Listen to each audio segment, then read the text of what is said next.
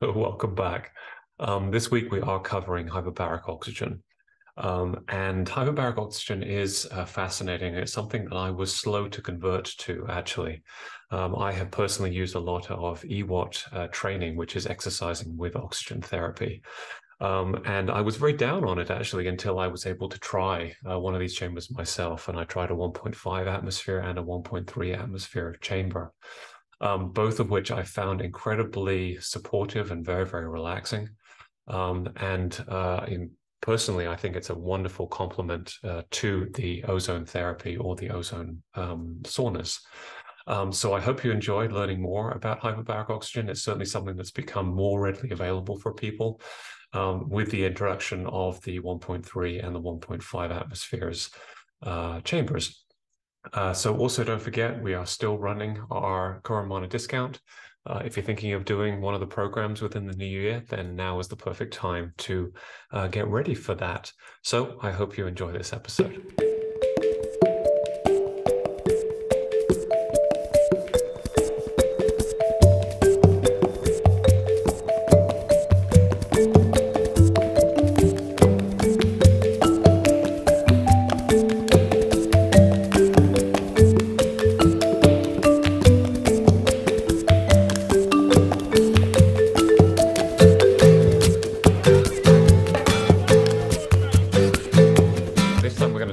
Hyperbaric oxygen therapy, which is an interesting one from my perspective, because I, for many, many years, have used something which they call mHBOT, exercising with oxygen therapy, which I absolutely think is still fantastic.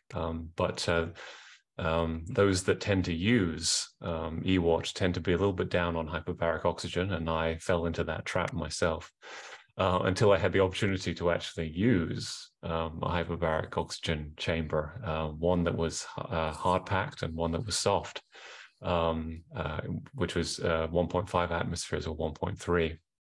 And I have to say that the feeling is very, very surprisingly relaxing and lovely, and just feels very calming and very soothing. It feels a little bit like being on an airplane, which is not a relaxing thing to do. But if you can imagine being in an airplane and it being relaxing, that's pretty much what it's like.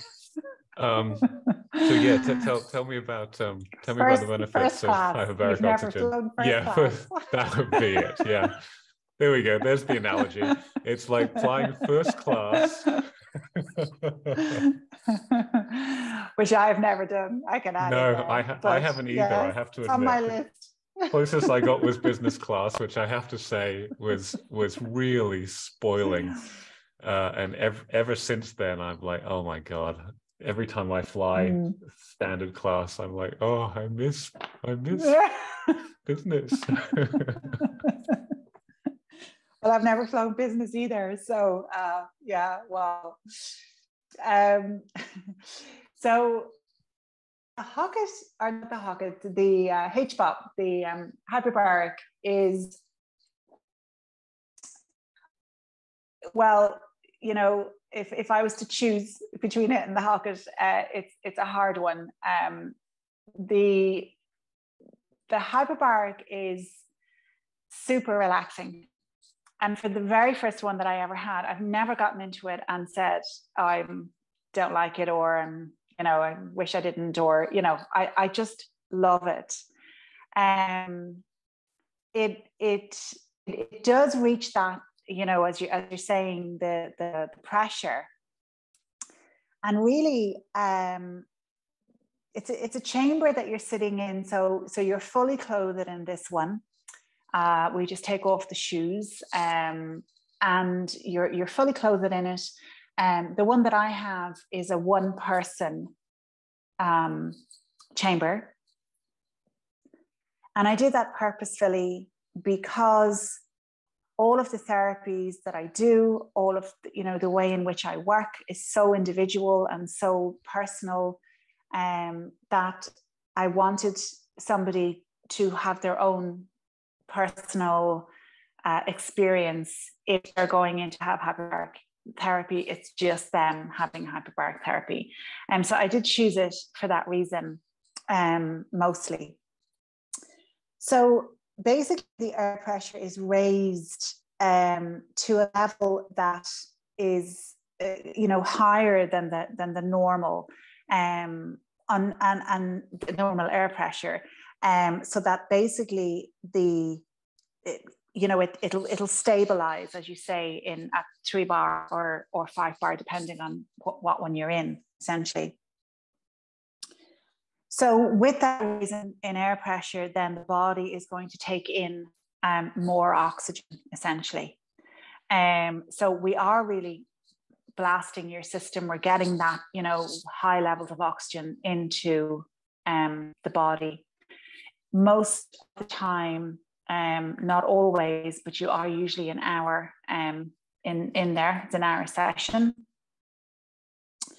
And essentially, this higher level in oxygen allows for, the fluids in the body to be treated, the cerebrospinal fluid, the lymph fluid, the blood, the circulation is increased. And as you mentioned before about the pocket, the level of inflammation is decreased because of the circulation is able to get into those areas, into those smaller areas, blocked areas, essentially, and sort of dissolve whatever is going on there. So again, for that reason, it is highly detoxifying treatment to have. It's excellent for repair, regeneration of the body, of the cells. It's kind of on a cellular level we're getting into. Excellent for the brain, for the central nervous system again. Excellent for any type of injury to that area. The list goes on. It's just amazing. It really is amazing. So the only thing I suppose that I point out is that you are in the chamber this time. With the Hocket, your head is out of the chamber. I don't know if you can see it there. I hope you can, but this is the hyperbaric chamber. So you are zipped into it. Now, inside this chamber, I literally have a rocking chair. You are asleep. For some people read, but most people just kick back and go to sleep with a comfy pillow. Fantastic that you put a rocking chair in there. That's wonderful. Because of course that movement, that gentle rock, has been proved time and time again to just be so supportive, for the rest and digest you can see state. It rocking over and back. Oh, and that's it's fantastic. Like, it is. It's beautiful. And it's a perfect rocking chair in the sense that the side panels of it are put together in such a way that it only goes back to a certain point. It's impossible to topple. So you're totally safe. You're totally able to just kind of kick back and relax, essentially. You have a thing around just around your neck. You can wear it on your head if you like, but just really around your neck, where you're just getting this oxygen, you're breathing it in, and it feels very gentle.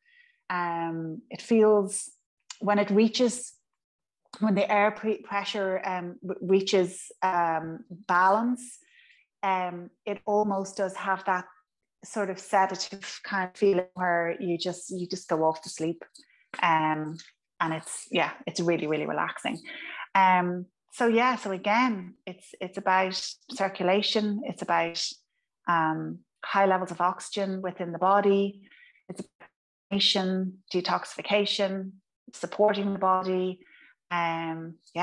It goes on and on. Again, here we have all the neurological repair and regeneration, diabetes treatments. There's been lots of research for diabetic injury, on the limbs. and injury in general actually will regenerate. You know, if you've had an operation or you've had an accident, for repair, hyperbaric oxygen is excellent for that. There's a lot of research done into, you know, autism, very, very beneficial for that. It's excellent for right and left brain integration. So it's excellent for that brain fog, you know, for the level of toxicity that can reach the brain, essentially, through high levels of toxicity that are in the system, whether that's from heavy metals or fungal or mold or parasites or whatever it is. So it's really, really, really, really supportive.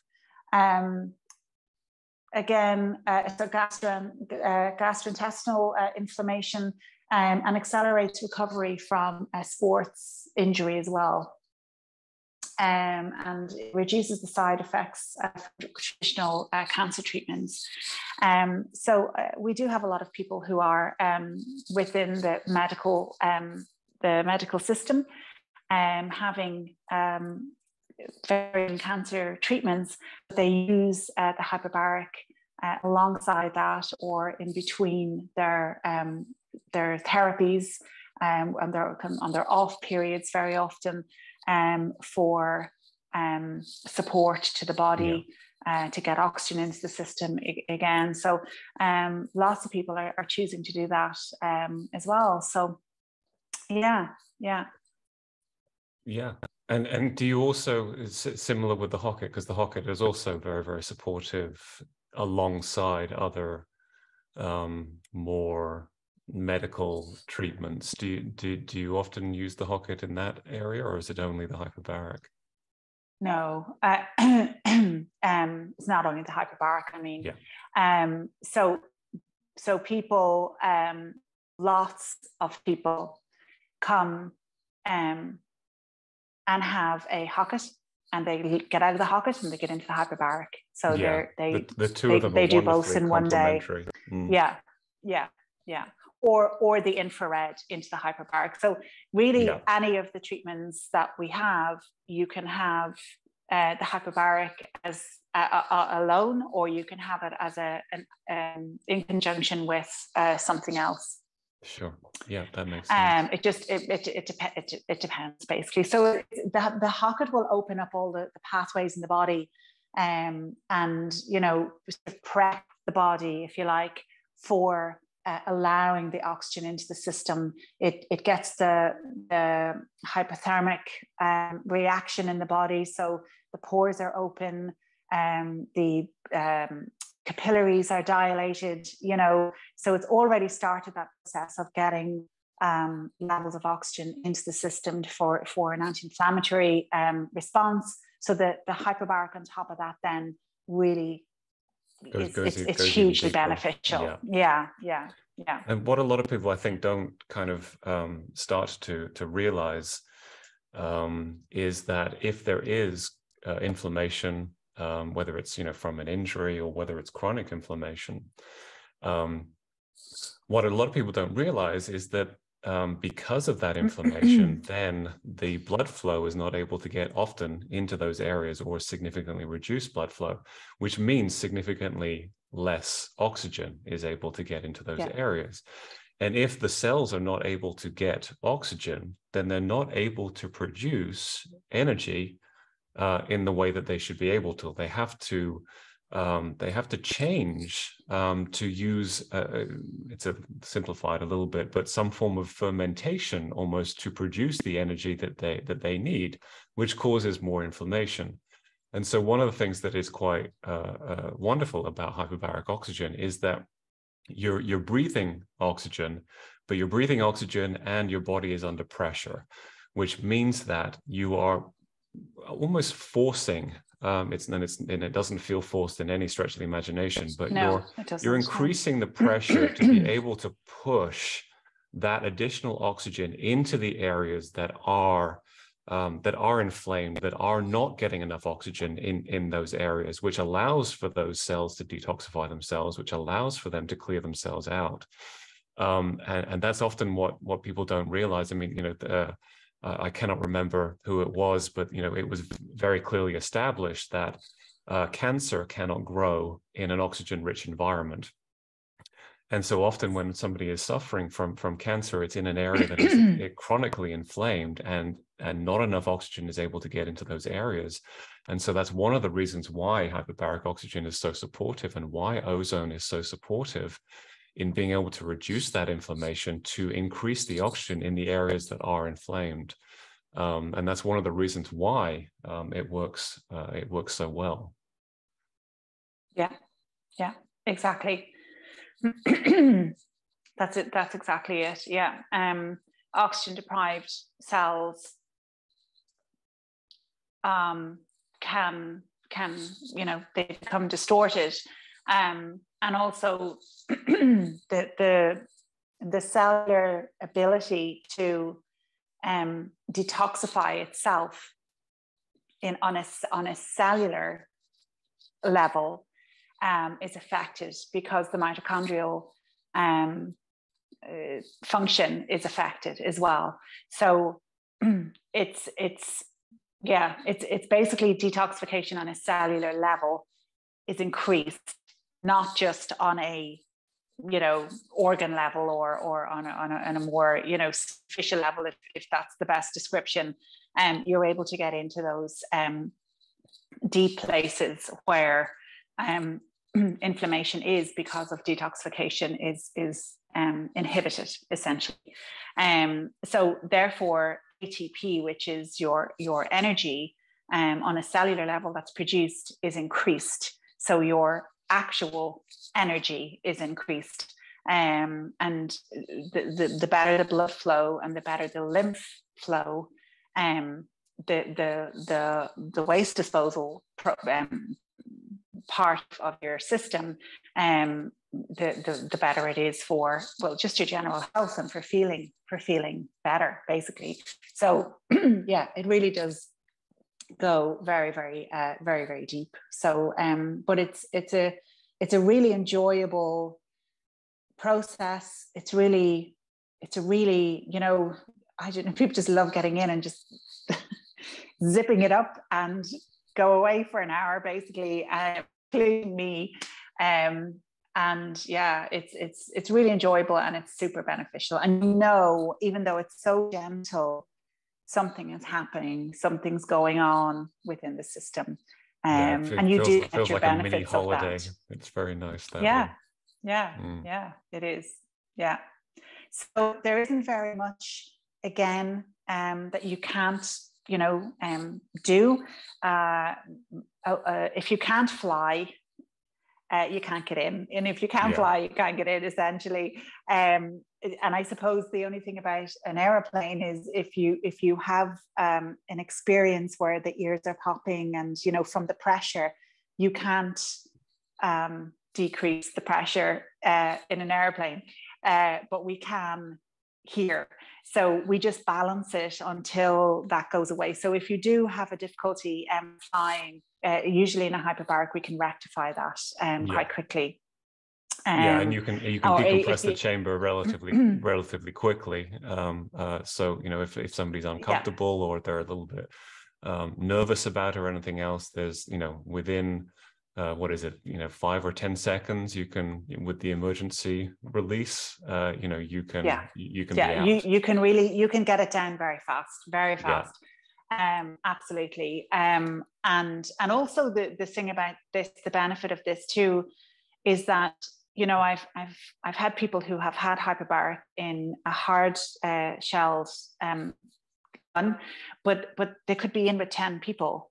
And if one person decides they want to get out, well, then everybody has to get out. You know, that's it.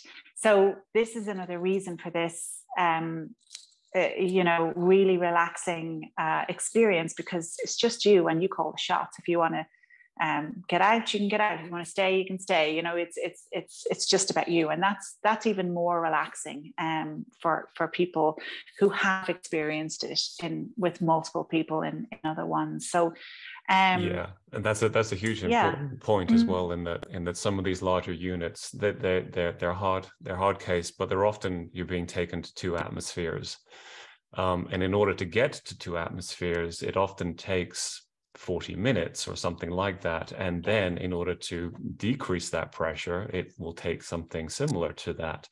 And so what a lot of these larger units are is they have 5, 6, 7 people in them. But if somebody has a bad reaction, then everybody has to come out, and they're extraordinarily expensive. You know, just single sessions are extraordinarily expensive.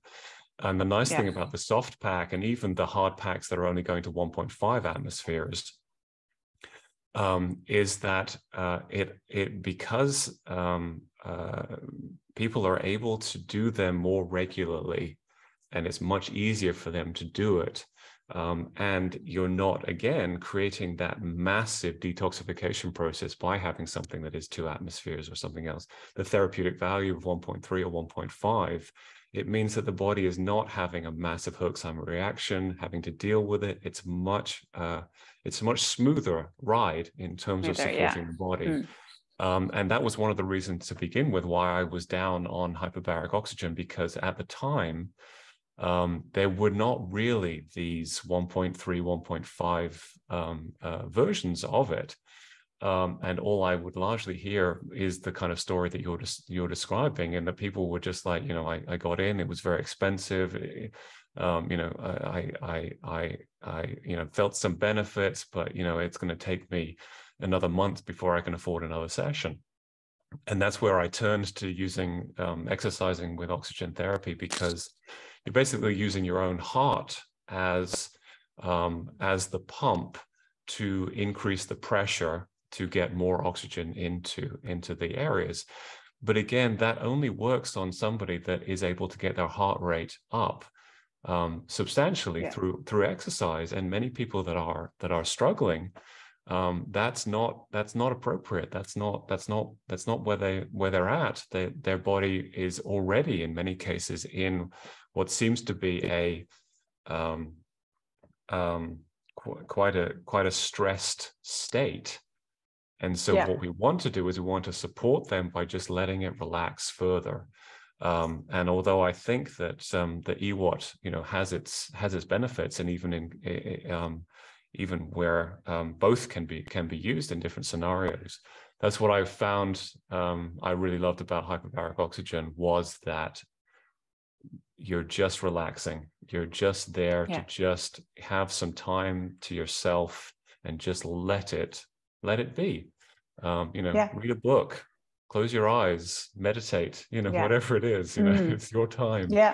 Absolutely. Most people just, honestly, they just sleep. They just, you know, kick back and sleep. Most people do. Some listen, you know, read and stuff, but for the most part it is. So it's very much knowing you've got an hour to totally chill out, you know.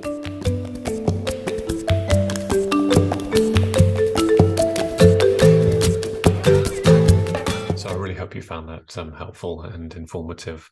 If you want to learn more, then please do visit focushealth.ie to learn more about the different modalities that they have, as well as the packages that they offer. And if you want to learn more about Cura, then please visit curamana.com. Next week, we're going to be covering PEMF, which is another really amazing and fascinating modality, and PEMF stands for pulsed electromagnetic fields. So look forward to that one. All right, lots of love. Bye.